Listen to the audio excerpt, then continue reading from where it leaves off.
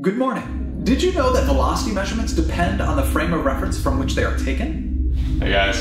Hey Bo. Hi Bo. Flippin' physics. In other words, the motion of the person taking the measurements will affect the interpretation of the motion of the object being observed. What? All right, I'll try again. Let's try showing a classic example.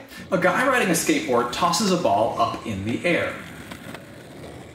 From the perspective or frame of reference of a stationary bystander, the ball appears to follow a parabolic curve.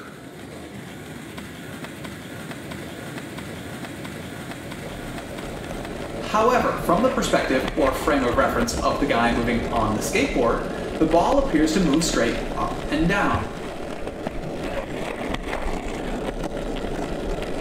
In other words, two observers moving with respect to one another will usually disagree on the description of the motion of an object.